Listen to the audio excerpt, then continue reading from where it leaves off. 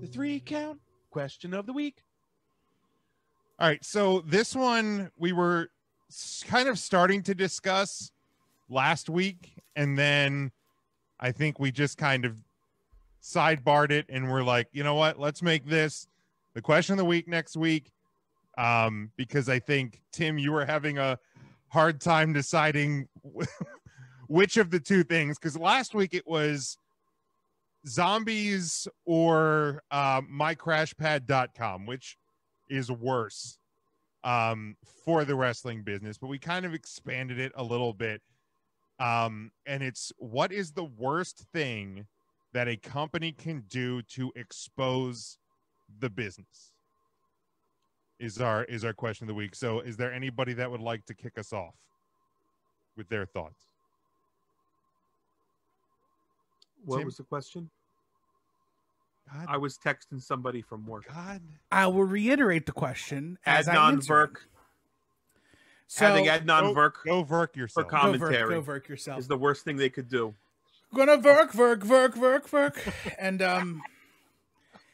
so the worst thing that a wrestling promotion could do to expose themselves would, Oh my. I think, probably the most egregious thing that's ever happened. It's a tie between the Montreal Screwjob and whatever shit Vince Russo did to Hogan at Bash at the Beach 2000. If you don't remember, it was Jeff Jarrett versus Hulk Hogan at Bash at the Beach 2000. Jeff Jarrett is the champion. They come in, Jarrett lays down, Hogan puts a foot on Jarrett, the ref counts 3, Jarrett stands up, leaves, and then Vince Russo comes out in a Black Giants jersey. and it's a Giants jersey because you know I'm not work, it's real. Bro.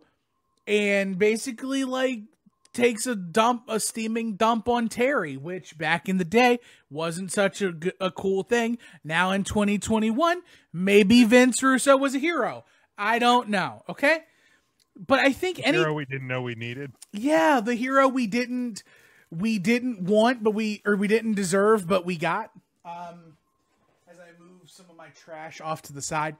Yeah, anything that just kind of like gives away the magic of wrestling, especially like the endings of matches. Okay. Seeing a crash pad, that's bad production. Using zombies, that's a weird thing. Actually coming out and saying, actually ringing the bell in a submission hold when the guy obviously didn't give up. Yeah, not good. Yeah, not great. Yeah. Definitely not great.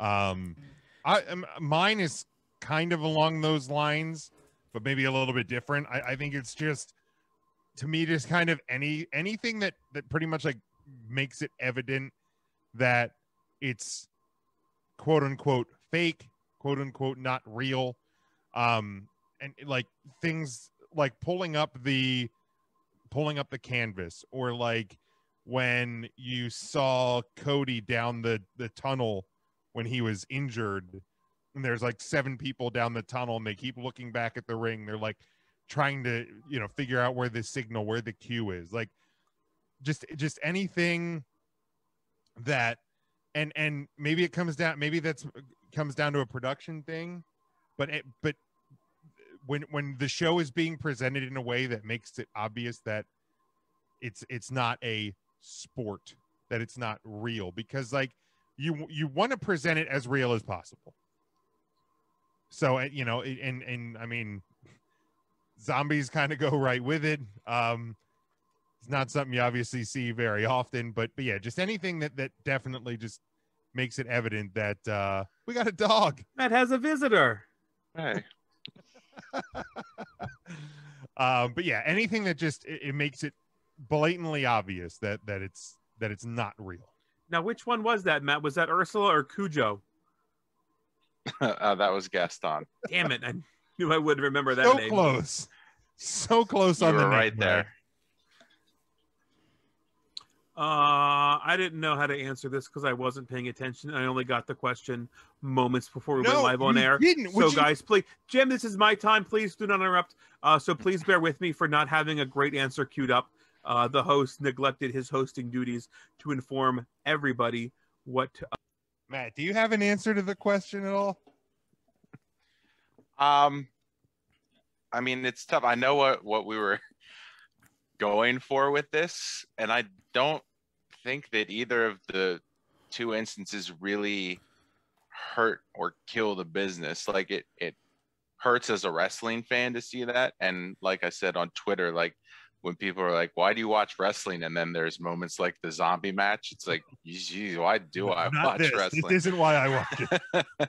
But I think that like anytime you pull back the curtain, you risk any type of like hurting the actual business. So I like, as great as the pipe bomb was, I mean, that kind of hurt.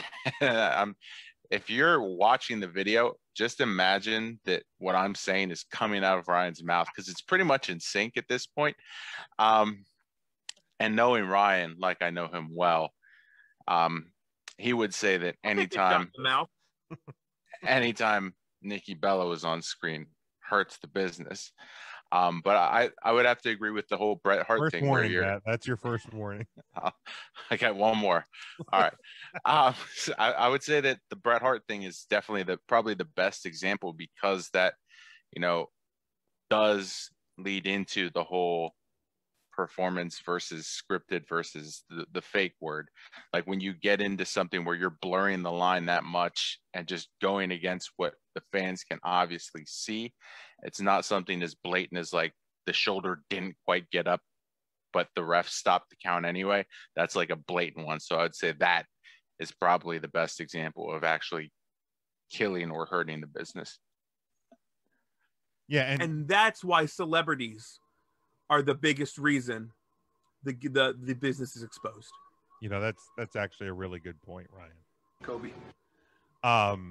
Tim, backing up to what you said, but to sidebar, when you mentioned about Jeff Jarrett, I've actually really been enjoying the My World podcast. Like, I don't know if anybody's caught any of the episodes of that, but I listen to it every week. My World is the 4th best podcast in the world today. What are the first 3? 3 Count Thursday, Final Wrestling. Sorry, it is the 5th best podcast in the world. Okay. Tied for first is 3 Count Thursday, Final Wrestling Place, Viewer's Choice, and the Wiz Wit podcast. Yep. Then it is My World, and then close behind it, tied for third, is Discussions with a Nobody and Huddle Up. Okay. Yeah, I'd agree with that. Followed closely by Take 3 Wrestling Podcast and the Earnestly Speaking podcast. We don't do those podcasts. We are guests on those podcasts. Well, yeah, that's why they're below. And us. isn't Ernest a Miami Heat fan? Am I Yeah, correct in Ernest. that? Because the other day I saw him saying, when we come back to New York, we'll be up 3-1, speaking about the Atlanta Hawks. So that Jim, I know how you feel about those types of things. Hey, Big Jim, how about you do something that you slammed Stephen A. Smith about, and how about you talk about basketball? And See, tell us why the Heat aren't going to make it out of the first round, much like Stephen A. Smith told us why the Edmonton Oilers got swept Oh my God! with 2 of the 3 leading scorers in the NHL. Jesus, I'm going to do the hockey. If there was a clip in sports talk this week that I hated more than that, it'd be hard pressed to find one. Doing the hockey. God. Well, I am impressed that he did get Leon Dreisaitl's name pronounced correctly. He practiced it while he was giving the time he said, he's like, Dreisaitel. Dreisaitel. But yeah, no, I'm impressed that he got the name right. But yeah, I if I never hear Stephen A. Smith talk about hockey again, it'll be way too soon. He Speaking practiced. of hockey, Go Jim, ahead. how are the Caps doing? Oh, not good. And they're probably not doing as well on the golf course as the Flyers are, because the Flyers had a 2-week head start. So, Oh, that cuts deep. Well, hey, It really hey, stings. at least, hey, are you gonna I follow can't sit down Ovi? right. Are you gonna follow Ovi wherever he goes? Because he's not coming back. Right back to communist Russia, I hope. he will definitely be back in Washington. I'm not afraid of that. You want to double, triple stamp the double stamp right there? I smell a gentleman's bet. Lock it up. Lock it up. He said, "Lock it up." No, you lock it up. Lock it up. Lock it up. Lock it up. I wish we had a lock it up sound effect. Wouldn't that be nice? It would be great. Be nice. All right. Any other thoughts to? Is it Matt gonna go? He did. He went while you were rattling off about whatever. But I really do want to hear your point. I do want to hear your point, Ryan. Yeah. Was your point? Was your point basically that like celebrities in wrestling expose it as being not a thing? Or now he's sad. Now he's sad pants. What does he say? Celebs in wrestling matches. And Wow. that's all I wrote down. Okay. So that's all I had time for. Okay. But like so that's like every celebrity, like even the Bad Bunny stuff. So Bad Bunny came in and looked fantastic in what 2 months training. Doesn't that kind of expose how easy this business would be to learn if you actually try? And why somebody like Bret the Hitman Hart couldn't ever get it? When Bad Bunny can learn in 2.5 weeks. You see what I mean? I thought you were going to lean more towards the Arquette thing, but I see both sides of that now. Yeah. The Arquette thing, I've actually earned a ton of respect for. Like, I think, now what he's done. And here's the deal. It was, I get why they did it to sell tickets, but it was shit. It absolutely was shit. It was probably what killed WCW. To that extent, then, Tony Khan's definitely taking a page out of the wrestling handbook. That's why Tim Tebow's on the Jags, right? For no other reason than to sell tickets and merch. You know what? So it works. How much money did Tony Khan and the Khan family have to put on Trevor Lawrence's contract to get him to drop the soundbite? I am excited to be playing alongside Tim Tebow.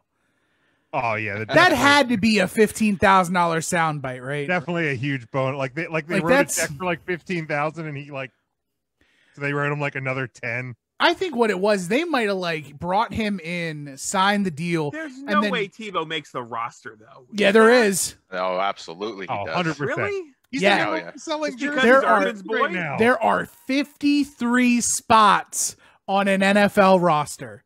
Jim, can you please play the merchandising clip? Is that all it is, you think? Oh, 100%. Yes. Merchandising. Especially he won the Eagles and didn't sell a single jersey. Oh yeah, he did. Did he really? He sold a ton of Eagles jerseys too. Sold a ton of Patriots jerseys. Yeah, especially everywhere now. Tebow goes. Didn't know that. Follow. Neato. Yeah. Especially now that the NFL has raised their leniency on numbers. Yeah. And Tebow can wear 15 as a tight end. The tightest of ends. Yeah, he's wearing 85 though. Is he really? Yeah. No, they need to put him in 15. What are they doing? He's wearing 85. Well, He'll probably change it before the season. Is there a 15 on the team? Sell those 85 jerseys and then sell the 15s. There might be. I'm gonna that would not surprise me if he changed to 15 right before the season and just sold a shitload more jerseys too. Why the hell not? Why the hell not? I'm gonna look to see. Oh, they're already selling 85 jerseys of Tebow. Yeah. If you go to shop.jaguars.com, there's 3 jerseys that are promoted in the top for welcome the newest Jaguars. It's Trevor Lawrence, it's Etienne Jr., and it's 85 Tebow. Is Tebow's on top? No, it's Trevor. So it's a diamond. Diamond up. Also, diamond upside down is Trevor Lawrence is on top. Etienne is the bottom corner here, bottom left corner, and Tebow is bottom right corner. I gotta Yeah, look. it's. I mean, it's a full gimmick. I mean, it smart. They're making money. I'm looking for the We're word. talking about him. I mean, Aaron Rodgers hasn't reported to Packers OTAs and all the, and the only thing I'm seeing covered in the NFL Oh. is Tim Tebow. You know why he doesn't have number 15? Who's 15? Who you think number 15 is? Lawrence. Name It's not name the only other Jacksonville Jaguar that y'all know right now. Maurice Jones-Drew. Travis Etienne Jr. No, no. Mark Brunell. Current, not just drafted Jaguars. Oh, Gardner Minshew. Gardner Minshew, number 15. Minshew mania. Yeah. Yeah. you Stashmania, brother. Daniel Day-Lewis. All right, congratulations. We've now turned this into Huddle Up. There we go. I'm surprised. I mean, I'm surprised they didn't make him change numbers so Tebow could have 15. Yeah, they're gonna make Minshew take 85.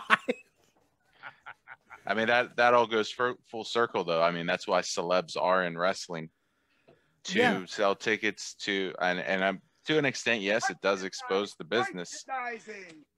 Much like, I mean, Tebow being on an NFL roster, I will see.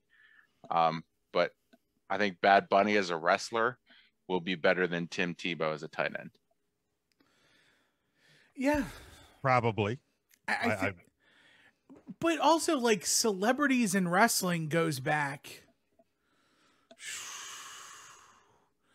I'm trying to think if there were any celebrities pre like WrestleMania 1. the 80s. Well, because even before WrestleMania, I gotta look at my dates, but like, when was Inoki versus Ali? That would have been before 85, right? That would have been before WrestleMania. I feel like that's right. I'm gonna look it up. When was Andy Kaufman and Jerry the King? Oh, that's That would have been before WrestleMania. So yeah, I mean it's But like that whole gimmick was supposed to be a farce. Like that was the whole Andy Kaufman thing. He was making fun of them. that was 1982. right. What was? Right, but it Kaufman I mean, and Lawler. I really enjoyed that Lawler episode where Ali. they found his little neck doodad. Ali Yeah. and Inoki was 1976.